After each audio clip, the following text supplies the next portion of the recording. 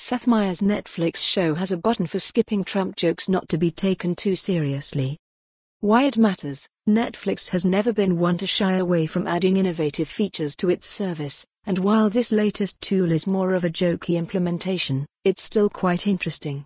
In Seth Meyers' new stand-up show, viewers will be able to skip any jokes about Donald Trump by pressing a button. The feature will appear in Meyers' Netflix special, Lobby Baby. It works in the same way as the service's skip intro, jumping past anything the comedian says about Trump.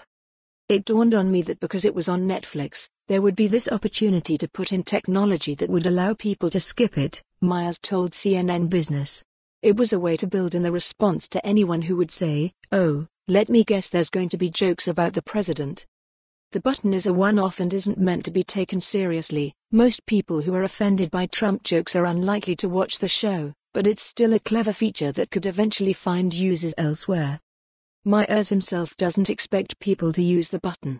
"I think, look, sometimes at a fancy restaurant they'll put parsley on your plate and you'll think, well, that's a nice touch, but you're not going to eat the parsley," he said.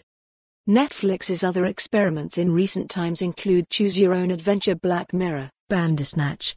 It's also testing a feature that allows some Android phone users to speed up TV shows or movies. Lobby Baby is now available on Netflix. For more on this story, visit the news article link.